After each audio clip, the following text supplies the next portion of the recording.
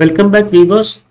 In today's video we are going to see what changes occur in the Endeavour and how you can keep a track of the changes that are occurring in the Endeavour. To keep a track on the changes that are going to occur or already occurred in the Endeavour, you have to use the welcome app. So you open up the welcome app and at the bottom you can see there is a button called Changelog. So it will show you the changelog of the welcome. So just click on it. So here you can see what has been done to the changelog.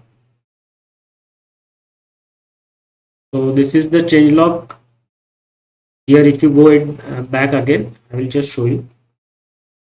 Yes, so if you hover your mouse on the changelog, it will show you something. So the changelog of welcome. So here it will show you what changes have been done to the welcome app changelog. So this is precisely for the welcome app changelog. So here you can just see what has been done to the welcome app. So the welcome app is constantly been updated. More functionality is getting added to the welcome app. So you can visualize here what is been done to the welcome app. What are the recent changes?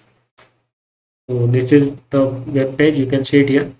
Commit. So this shows all the commits done to the welcome app. So with this I will stop the video here. In the next video we will check out some more functionality of Endeavour. Bye bye.